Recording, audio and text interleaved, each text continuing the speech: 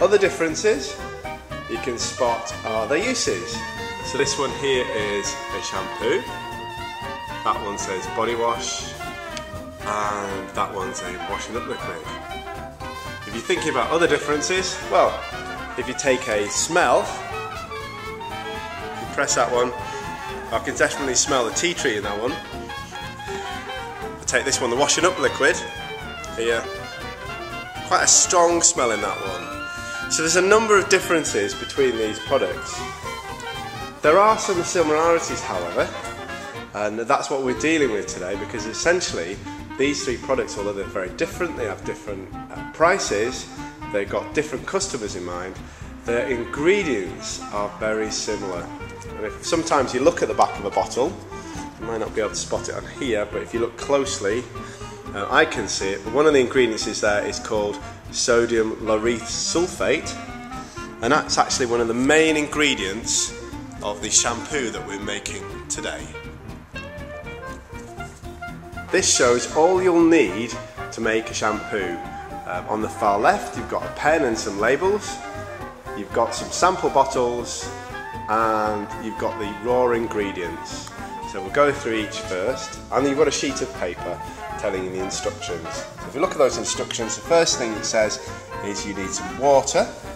So there's the water, pointing there. You need some what's called sodium LS. So that's this bottle here, sodium LS. Then says you'll need ammonium LS, which is next to it. And you'll need some empygen, which is here.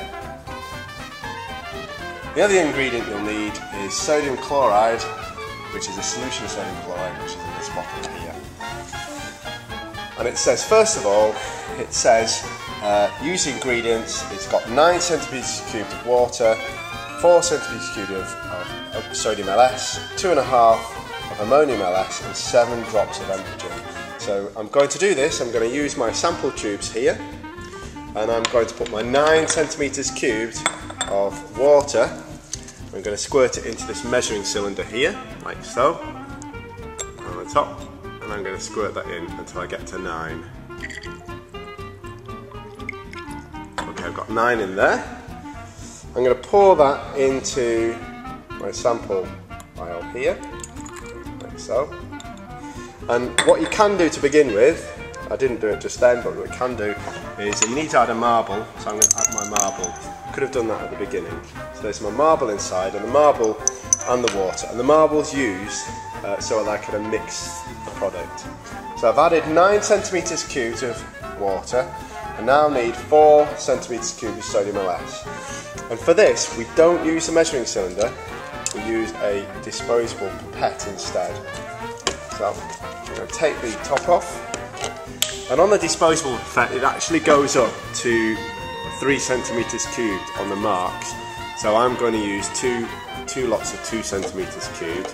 Sodium LS is quite thick, so you have to wait a little bit. There's 2 centimetres cubed there. I'm going to pop 2 in, and I'm going to do a second one so that I get to 4, there we go, 2 centimetres cubed there. I get to 4 centimetres cubed.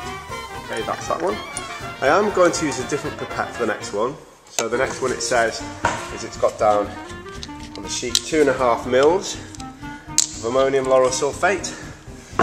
So I can do this all in my pipette. So I'm taking 2.5 in that. There we go. Put 2.5 into there. I'll leave that in actually. Leave those in. Like that. And the other one, it says 7 drops of empygen. Now empygen I don't need a pipette for because it's got a special dropper on the top. So I'm going to add 7 drops.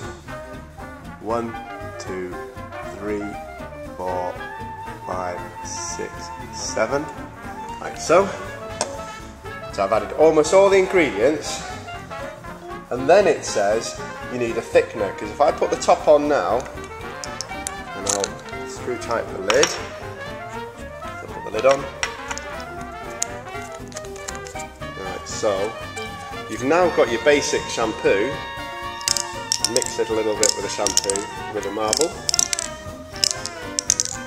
But the problem is that it's still very thick, so it's not looking like shampoo. So the thickener that many shampoos use is sodium chloride, the stuff you find in seawater that's all common salt. And we're going to add some. Now on the instructions it says you can use anywhere between 0 and 4 centimetres cubed. And the reason for the range is that it's really up to you how thick you want the shampoo. So if you don't want it very thick, if you want a floor cleaner, then you add very little sodium chloride. But if you want a shampoo or you want a body wash, then you might want to get close to 4. I'm going to measure out the sodium chloride, and I'm going to do that using the measuring cylinder. Don't use the pipettes for these. So the one to do is the measuring cylinder. I'm going to put 4 into there. So there's 4 in there, 4 centimetres cubed. But I will add a little bit at a time. So I'm going to add the first little bit, like that. It can go a bit white at the bottom, and that's perfectly normal. And when I mix it, the white colour will disperse. It's hard to do this one hand. Also, when you're making commercial products, what you do is you put them in the, warm them up to about 40 degrees, and they will go clear. So you can see now it's got a little bit thicker. Notice I'm not shaking the tube, because if you shake the tube it will go frothy, but I'm just doing it gently. It also means if I really shake it hard, then I'm going to smash the glass. At the moment these are glass sample tubes. Look, that's really nice thickness. Now, I didn't add all of the 4 centimetres cubed that I put in the measuring cylinder, and I think I can add a bit more. So if I believe this is going to go into a shampoo bottle and I don't want it all to spill out everywhere, then I might want it a bit thicker. So I'm going to take the lid off, and I'm going to put a bit more in. So far I've added about 2 centimetres cubed. I'm going to add another little bit more. If I add too much sodium chloride, then what you tend to find is that it goes thinner again. So although the sodium chloride, you need it to be thick, a bit too much and it'll go thin. So that's added just over 3. Keep stirring that a little bit. Like I said, if this is warmed, I know we haven't got time in the 40 minutes, but if it's warmed, then it will go clear. And it will stay clear as well. Okay, that's my basic shampoo mixture done. You can see the marble dropping very slowly now, so that's nice. That's nice and thick. Alright. That's step 1, is making your basic ingredients of shampoo. The next thing is, no one's going to buy that as it is, because you need to customise it. So to customise it, I've got a range of accessories. The first one is I've got scents and oils. Next one I've got glitter. And the next one I've got colourings. If I go through them all, the colourings at the moment are food colours. Now, lots of people will add lots of colouring to their shampoos. The only problem is that food colourings tend to stain. And actually in the shampoo, the colourings, which are a little bit different, but they will stain, are used in much lower concentrations. So be careful with the colourings, because it will stain your fingers. The glitter is good to have in shampoos or body washes, and I have it there because it's fun, but it's also an exfoliant. So anything gritty you put in your shampoo could be used as an exfoliant. And obviously you want nice smells in there. Ones which are water-based, like this is almond extract, that won't affect your product too much, but these ones you want to just restrict it to just a couple of drops or 1 drop, because they can affect your shampoo and make them all thin again. So I'm going to decide, I'm going to take these now, and I'm going to add, I think I'll add a little bit of the green, well actually I'll do a red one, a bit of glitter, pink glitter maybe, and I'm going to use some lavender. Alright, so that's what I'm going to do. I've made my product now, I've mixed all the ingredients up, and what I've got is a sample there. I'm going to call this one a Taste of Passion.